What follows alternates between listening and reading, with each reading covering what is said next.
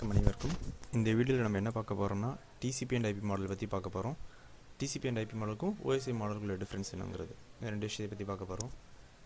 இதுக்கு முன்னாடி நீங்கள் OSI மாடல் பற்றி பார்க்கலன்னா கீழே இந்த டிஸ்கிரிப்ஷனில் OSI மாடல் பற்றி நான் சொல்லி இந்த விஷயங்கள் இருக்குது. ஸோ அந்த லிங்க்கை கிளிக் பண்ணிங்கன்னா ஆட்டோமேட்டிக்காக OSI மாடலை பற்றி நீங்கள் என்னங்கிறத தெரிஞ்சுக்கலாம்.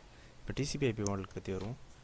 TCP IP மாடலுங்கிறது மொத்தம் 4 லேயர் தான் இருக்குது. Network layer, internet layer, transport layer and application layer. But OSI மாடலில் பார்த்தீங்கன்னா 7 லேயர்ஸ் இருக்கும்.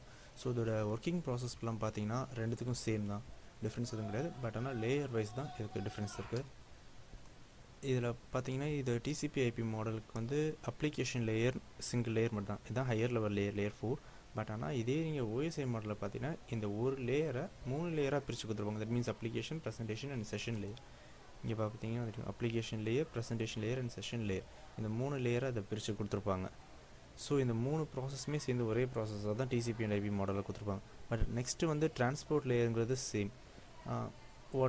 எப்படி பார்த்தீங்கன்னா இங்கே வந்து TCP and UDP யூஸ் பண்ணுற மாதிரி தான் இங்கே என்ன ப்ரோட்டோக்கால் டிரான்ஸ்போர்ட்டுக்காக யூஸ் பண்ணுறோமோ, எந்த மாதிரி ரிலேபிளாக போகுதோ அந்த விஷயம் மட்டும் தான் டிரான்ஸ்போர்ட் லேயர். ரெண்டுத்துக்கும் transport லேயருங்கிறது same. But in case internet லேயருக்கு நீங்கள் பார்த்தீங்கன்னா இங்கே இன்டர்நெட் லேயர்னு இருக்கும், அங்கே அதோட நேம் வந்து சேஞ்ச் ஆகிருக்கும், network layer. But routing process தான் ரெண்டு இடத்துலையுமே நடக்கும் லேயர் 3ல். நெக்ஸ்ட் லேயர் இந்த லோவர் லேயருக்கு வந்தோம்னா நெட்வொர்க் லேயர்னு மென்ஷன் பண்ணியிருப்பாங்க TCP and IP.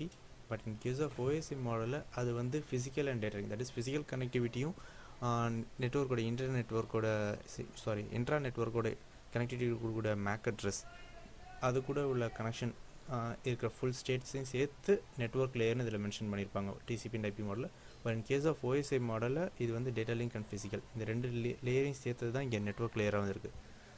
So layer wise தான் இதுக்குள்ளே இருக்க difference. But working process seems to be same. So working ப்ராசஸில் எந்த டிஃப்ரென்ஸும் இல்லை. இதில் 7 லேயர்ஸ் 7 ஸ்டேஜஸ் க்ராஸ் பண்ணி இதோட ப்ராசஸ் நடக்கணும். இதில் வந்து வெறும் 4 ஸ்டேஜஸ் தான் ப்ராசஸ் நடக்கணும். That's it. இதுக்கு மேலே இதில் எந்த ஒரு டிஃப்ரென்ஸும் கிடையாது. ரெண்டுமே ஒரே மாதிரி OSI model and TCP IP model.